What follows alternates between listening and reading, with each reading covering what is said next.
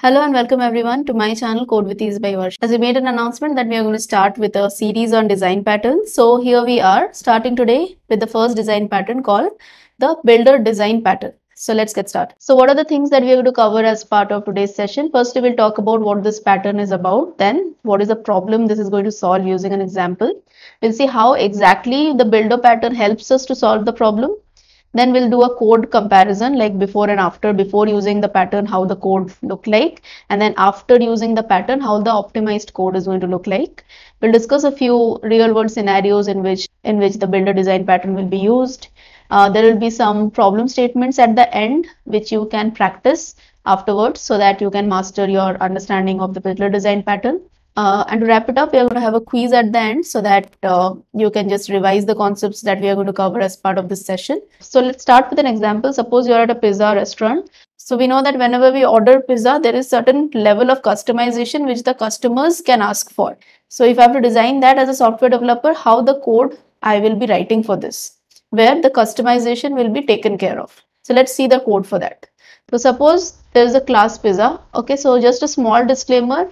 We'll talk about classes and object because the primary programming language is Java that we are going to use in this session, and Java follows object-oriented programming paradigm. So we are going to talk in terms of classes and objects very frequently.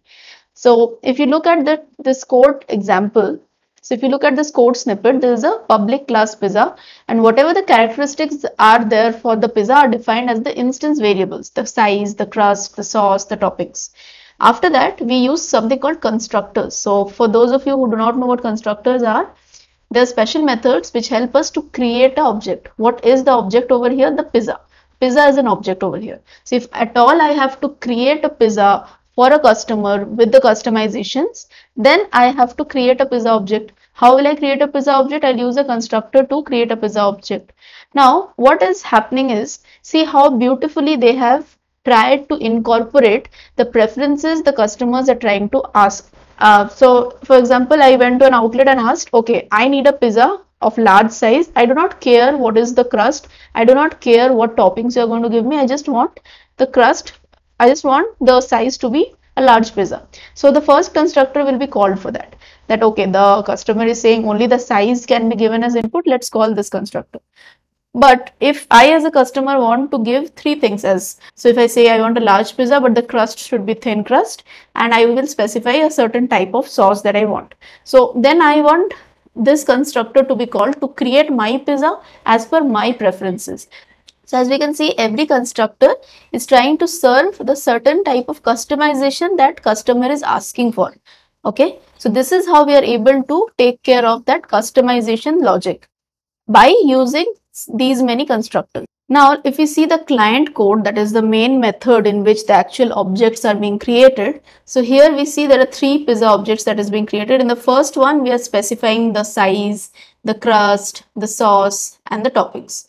So let's talk about what are the problems that we faced. Firstly, there are multiple constructors. Like we saw, there were 4 constructors with varying number of parameters. And then it is hard to remember the order. Like you see in this client code, if I'm creating pizza one object, I have to put first the size and then the crust and then the sauce. If I interchange any of the parameters, the object will not get created. Errors will come.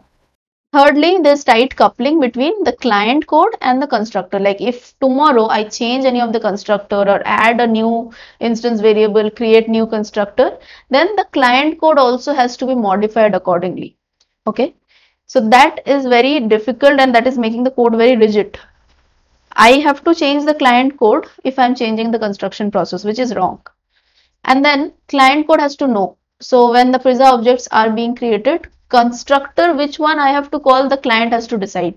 Okay, if the customer is giving a preference of only size, I have to call this particular constructor.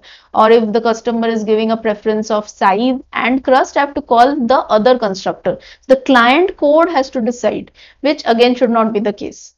And then same kind of process, repetitive behavior. So the pizza construction process is the same. It's a standard procedure. But just because I want to cater to the customer preferences is the reason why I'm creating so many different types of constructor. One with different combinations. Like somebody is saying, I want to be giving a preference of only the size, or someone else is saying I don't care about the size, just I want to give a preference of the crust and the toppings. The other person is saying I don't care about anything, I just care about the customization of the toppings. So to cater to the customer demand, so many different types of constructors are being created, and as a result of that there's a repetition in the process. Now what is the builder design pattern? We saw the example, we saw the problem. Now what is the builder design pattern? Let's introduce this design pattern. So it's a creational design pattern. There are three types of design pattern: creational, structural, functional. Creational means anything that is got to do with the creation of objects. Mainly what this design pattern does is it separates out the construction process of the object from the representation of the object. In the client code, in the pizza class, if you see, we are so much bothered about the construction of the pizza because we are specifying multiple constructor, how this pizza will be getting created, how that pizza will be getting created, and all of that. But builder design pattern will separate out that construction. How will it do? By providing us a separate builder class only. So that class's responsibility will be to only worry about the construction logic. How will I construct the pizzas? So that will be the only responsibility of the builder class and not of the pizza class. So as a result of that, this is the separation of concern that we are doing. So because of that, we will be able to create different types of pizza object by just, by changing the steps of the construction. We'll see that shortly. So if you are doing this, what is the problem that we are trying to solve? Of course, we are trying to simplify the construction of the pizza object, because pizza in itself is a complex object, like we can see from an example. Any complex object creation, if you want to simplify that, use builder design pattern. Why is it complex object? Again, if any object's creation requires a lot of steps are involved, it can be a complex object. When we see the real world scenario, we'll discuss a bit more about that. Secondly, it is trying to encapsulate the construction process from the client code. Client code currently is bothered about which constructor to call to create my pizza object. Client code need not be that much bothered. So because I'm trying to separate out the logic, now the client code doesn't have to bother about which constructor I have to call. After that, it is trying to accommodate the same construction process. So you see, pizza process, if you have gone to any pizza outlet, the process of creating the pizza is the same. They'll take the dough, they'll make the crust, they'll add the sauce, they'll put the cheese and the toppings. The process of creation is the same, but the only problem over here, what we saw in the very first slide, is customers' preferences, customers' customizations. Because we want to cater to that, because of that reason only there are so many constructors that were added. Now if the process of construction is same, to create different types of pizza, why do I need to overcomplicate it? So builder design pattern will take care of this part also. And then to handle optional or dependent or the mandatory attributes, like I told, for a customer, a crust and the size can be important. For another customer, only toppings can be important. So for the customer for whom toppings are important, he doesn't care about crust and the size. So for that person, these two parameters are optional. I don't care. So then what I'll do, I'll call that constructor which only focuses on initializing the toppings. Doesn't matter what crust I'm giving, doesn't matter what size I'm giving. So builder design pattern will help us to handle that aspect also. And then loose coupling. So like we said, there was a tight coupling, there was a problem. There was a tight coupling between the client code and the constructor. The client has to be bothered about which constructor to be called, and if there is any change, the client code will be affected. So this will not happen in this case, because the separation of concern comes into the play by creating a different builder class. Finally, if all of these problems are being solved by the builder design pattern, obviously the code is going to be much more flexible and more maintainable. Now, the $1,000,000 question, how is the builder design pattern going to help us? Firstly, it is trying to break the object construction process into separate steps, okay? And each step will have a separate method. So as a result of this, the code will be much more cleaner, more flexible and easy to use. So every parameter like toppings and crust and size, I'm giving the example of pizza only, every parameter will have a separate method. So it is very clear, the focus is very clear, the direction is very clear. So if every method is only focused on that parameters initialization only. I can play around with that. Whenever I need it, I'll call that method. If I don't need it, I won't call that method. That's it, simple. And then there will be a separate builder class which I told. So that class's responsibility will be only to be worried about the construction process. That's it. So now let's move to the IDE to see how will the optimized code for the same pizza class look like now. So into the IDE, so this is the pizza class that we have seen earlier. I've removed the extra constructor, kept only one constructor which has all the instance variables. We are going to see now the builder class. This is the pizza builder class. It's a completely separate class. So all the pizza variables are going to remain the same. Okay. There will be one constructor called the pizza builder class in which we are initializing the size of the pizza first. Then separate methods are there, like for the crust, for the sauce, for the toppings. So now what is going to happen is, let's say I want to initialize the crust. So I'll just say crust, which is my private instance variable over here, is equal to the value, whatever value is coming in. And then I'll say return this. This is nothing but the object. So you initialize the crust to the given value and you return this. Same, I'm going to do it for the sauce. Whatever sauce you're giving to me, initialize it and return the object itself. And then for the toppings, and then toppings is equal to, it's a list. So I'm going to do arrays dot as list and then the values, whatever that's coming. So now that I'm done with creating all the different methods for all the parameters in the pizza builder class, now notice right now there is no connection between this pizza builder and the pizza class. Is there any connection? No, right? We have to establish a connection. Means if I'm using a builder class to build my pizza, okay, I'm using this crust sauce. Now what?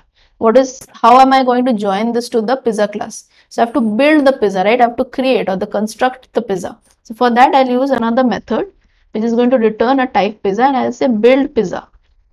Okay, so I'll just say this. And then within this, what I'll say return new pizza with all the different parameters that it needs, like the size and the crust and the sauce, because all of these are anyway initialized in separate methods that we have already seen. And then call this. Now let's go to the main method to see it in play. So into the main method, I have just commented out all the different objects. So I'll first use the pizza builder object. So I'll just create one pizza using this builder. Okay, so I'll just give a size, let's say a large pizza, and then I'm just going to use now method chaining. So I'll say I have given a size. Now I'll say I want a crust thin. I won't specify the sauce. I don't care what sauce you're going to give it to me. So I'll just say the toppings. So in the toppings, I want cheese and I just want onions only. So I have given my preferences. And then I'm going to call this build pizza method. So when I'm calling this build pizza method, you notice that now the return type has to be changed into pizza. So we see that this is the pizza object, the size is large, thin crust, no sauce is specified, and this is the toppings. So we see that this is one kind of object that we created. Let's create two more pizzas with different types of customization. I'll just say medium size, thick crust, and same toppings. And now I'm also going to specify the sauce over here. So I want tomato mint sauce, let's say.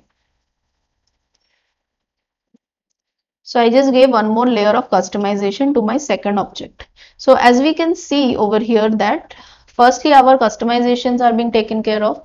There is an added flexibility. If I need, I will add a sauce or any given parameter. So there is that clear demarcation of optional attribute and the mandatory attribute. So in this is just that the first constructor that we have, the constructor is going to take in the size as a mandatory parameter, as we have specified that size customer has to specify. Apart from that, everything else is optional.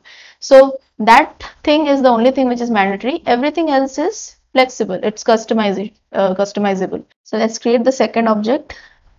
So this is my second object with the different toppings and sauce and crust and size. So this is how we are seeing the optimized code from one pizza class to the client code to one pizza class, a builder class in between, and then the client code. Now let's move on.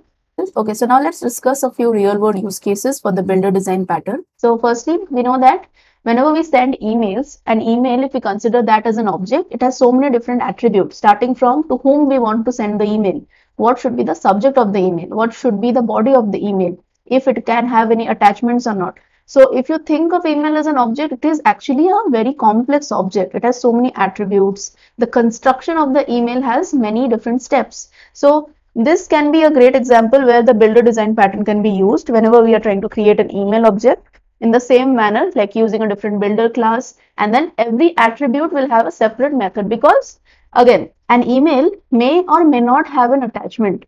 It must have a sender, it must have a receiver. That's the reason why email clients like Outlook and Gmail, etc., also try to use builder design pattern when they are constructing email objects. Another example can be for a car. Now, when we want to create a car object, even that construction can be very complex because there are so many different attributes. The values can be different. Some can be optional, some can be mandatory. So in that case also, we can use the builder design pattern to construct a car object. So now it's quiz time. Let's attempt a few MCQs based on what you have understood. The first question is, what is the builder design pattern used for? Creating complex objects, step-by-step approach, defining the blueprint of an object, creating multiple objects from the same class, and storing and retrieving objects. So only one of the options will be correct. So based on the understanding of the concepts that we have discussed, you can attempt this question. This is the first MCQ. Moving on, the second one, which of the following is the benefit of using the builder design pattern?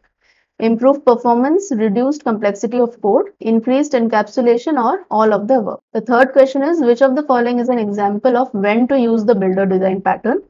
When you need to create an object with many optional parameters, when you need to create an object that is simple and doesn't have many attributes, or when you need to create an object that can only be created once, or when you need to create an object that is already predefined. So you can comment down your answers to these MCQs in the comments below. So that's all for today's video. Thank you so much for watching. Hope you found it useful and informative. And if you did, please consider giving a thumbs up and subscribing to the channel for more content like this. Thanks again. See you in the next video.